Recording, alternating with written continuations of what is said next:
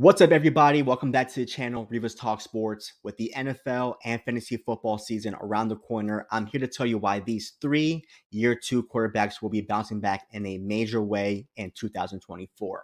With the first quarterback that I will be talking about is Anthony Richardson from the Indianapolis Colts, and through 4 game appearances in 2023, he actually led all rookie quarterbacks in deep ball accuracy rating, red zone accuracy rating, and under pressure accuracy rating. On top of that, he did lead all rookie quarterbacks in pressure catchable rate of 56%.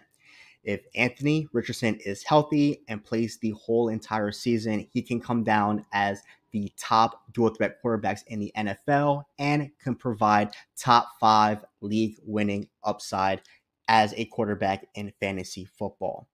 With Shane Steichen as the head coach and one of the top play callers in the NFL, he can probably help Anthony Richardson give Jalen Hurts 2021, 2022 type of production.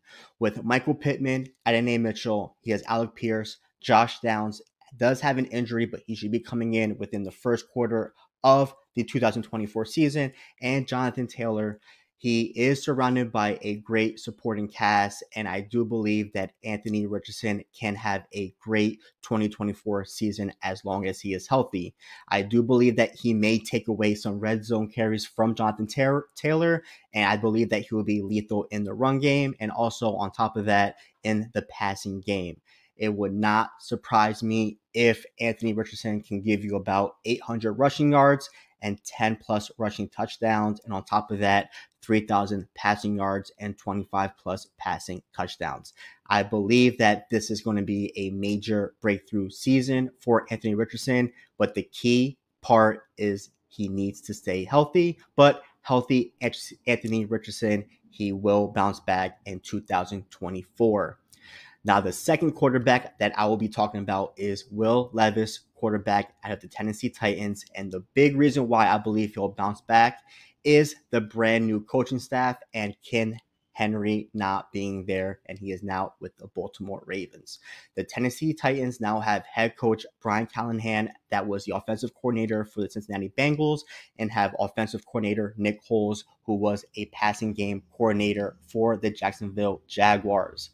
During Brian Callahan's tenure during the Cincinnati Bengals, they were a top 10 passing offense, and Nick Foles' lone season with the Jacksonville Jaguars, they did finish top 10 in passing yards per game.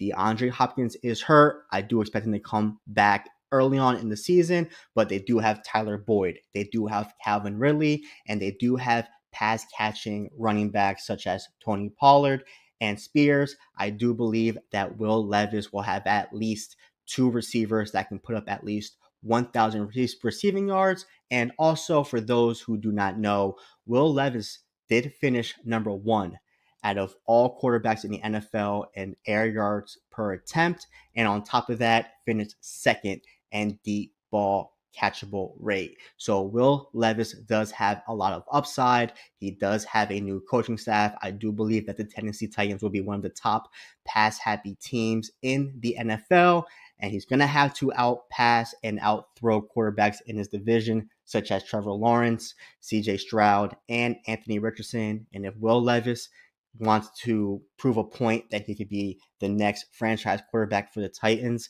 I believe this can be a bounce back year for Will Levis in 2024.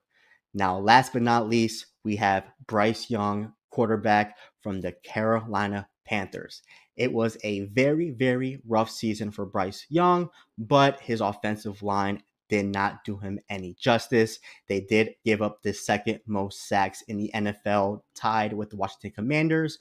The Panthers did make a lot of moves in the offseasons. They did revamp both guard positions, left guard and right guard. So I believe that Bryce Young will now have a lot more time in the pocket. And he does have a new head coach, and Dan Canals, as he did come from the Tampa Bay Buccaneers, in which he was the offensive coordinator. So I believe that that will actually help Bryce Young out just a bit. And on top of that, let's talk about Dan Canals. In 2022, he did help Geno Smith put up top 5 fantasy football numbers as a quarterback.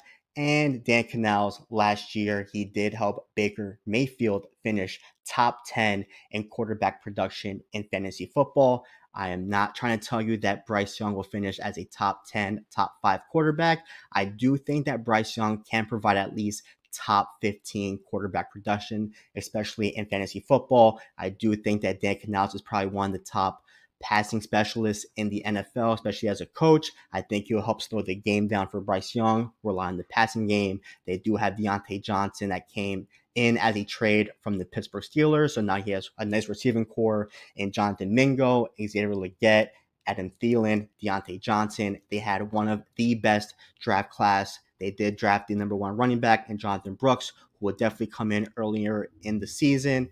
So I do believe that Bryce Young is in a better position this upcoming season than he was last year based off the pass catchers and the new head coach. So I do think that Bryce Young can put up at least top 15 production and can be a sleeper in fantasy football if you guys like to hold on to 2 quarterbacks in your lineup.